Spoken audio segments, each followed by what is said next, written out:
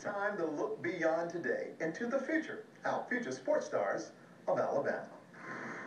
As you can see, Alondras Strong's basketball skills are just like his last name, far beyond his 12-year-old age.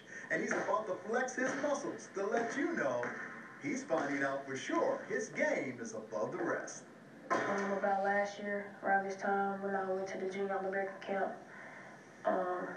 I wasn't dominating, but I was playing pretty good, and I ended up being ranked number 2. Trying to guard this young man one-on-one is like having a burger without the bun, but he's trying to patent his game after his favorite NBA player. My favorite player is Brandon Jennings. What is that?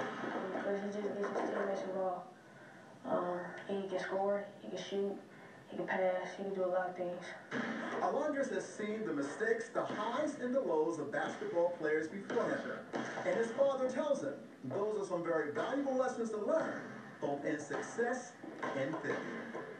The valuable lessons I'm making sure my son gets right now is education first.